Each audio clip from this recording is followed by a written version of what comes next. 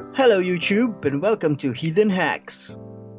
Today we're going to have a look at the VZ239HR, a 23-inch 1080p IPS panel from Asus.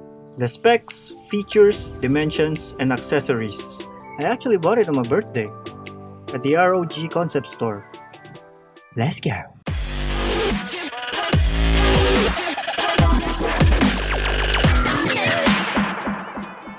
Before we start, I'm going to need to wear my gloves. You know how these things are. Most of them are fingerprint or smudge magnets. And my hands are sweaty because I'm excited. So, yeah. Just ignore the current state of the wires on my desk. I'm in the middle of rearranging my stuff. Here's the box.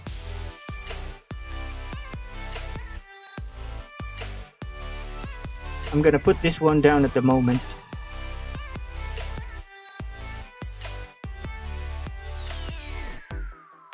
Here's the front of the box. VZ239.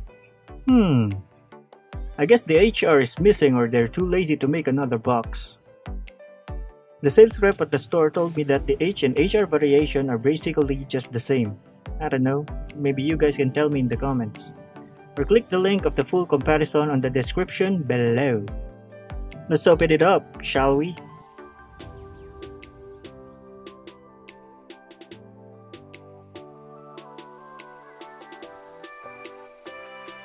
I bet it's snugly resting in the middle of the styrofoam. Here's the manual, the toolless stand, the power adapter, a free VGA cable, and a 3.5mm auxiliary cable for the speakers. I think it's for when you will use it as main speakers and partnered with the VGA port. No included HDMI cable though.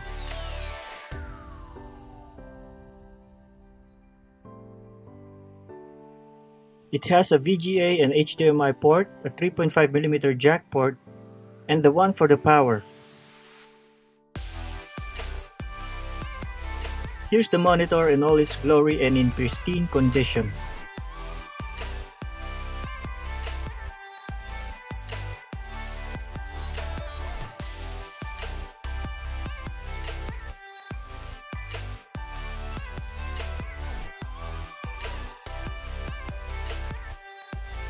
After cleaning up my desk a little bit, it's time to open up the second box.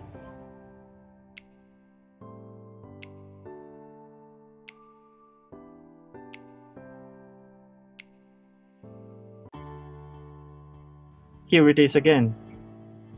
Here's a side view of the monitor. It has a super thin width at the top.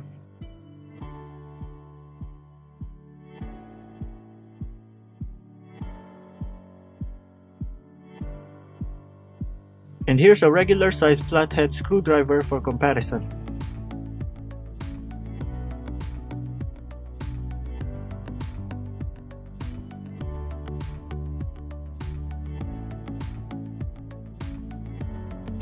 I'm going to place it here beside my main monitor. It's a bit difficult to align them together if they are not base mount compatible.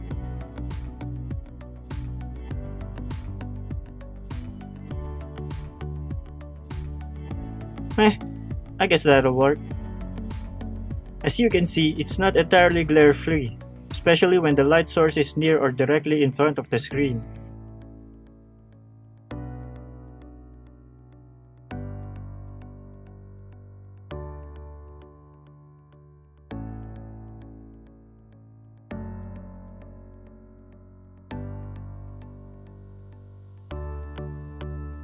Here they are, both powered up and uncalibrated.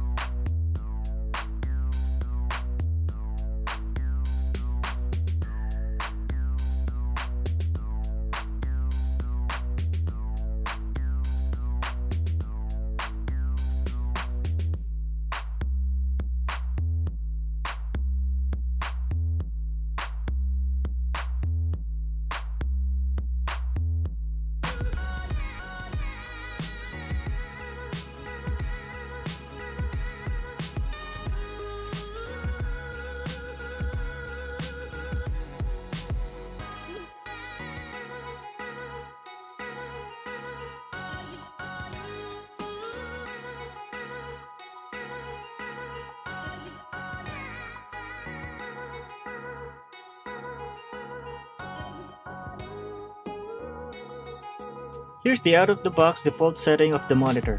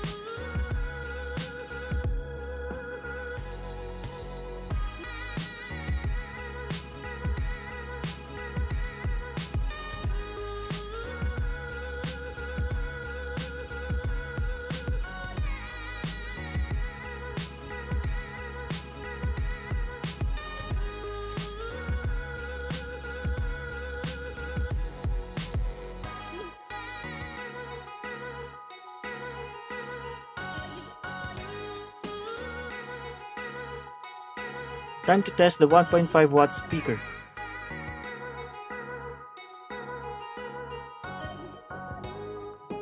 Okay. Here's how you can set it up. If you're using an NVIDIA graphics card, right-click anywhere on your desktop and click the NVIDIA control panel. Look for the Setup Digital Audio on the left side and check to see if it's already enabled.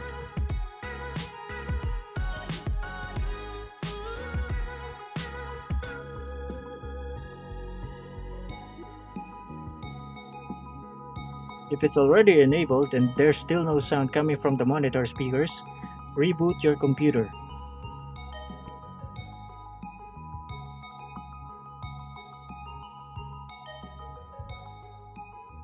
If you're using a DVI port and an adapter to connect your HDMI cable as I am at the moment, reboot and go into the BIOS settings. BIOS setup or layout may vary on different motherboards. Enter Advanced Mode. Click on the System Agent configuration. Then enable DVI port audio if your monitor is connected to a DVI port. Then click Save and Reset.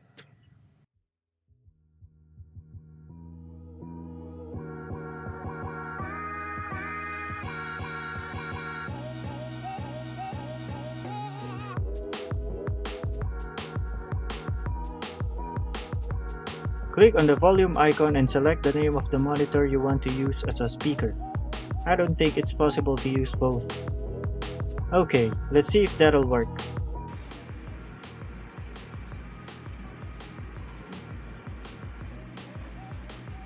Here's a sound test of the speakers on both monitors, both on 100%.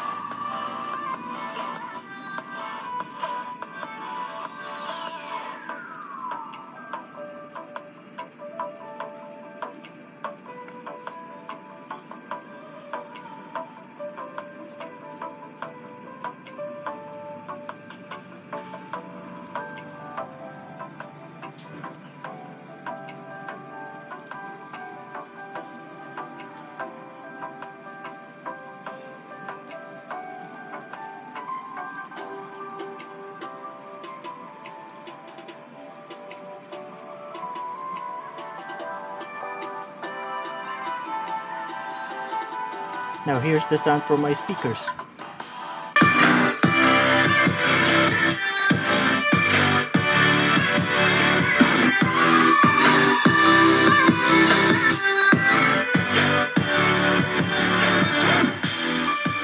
Too loud.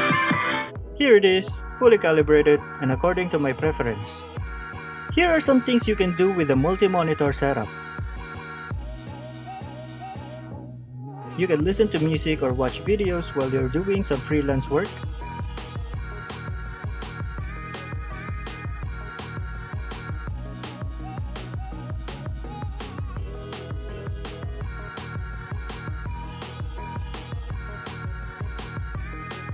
Play games while monitoring the status of your PC.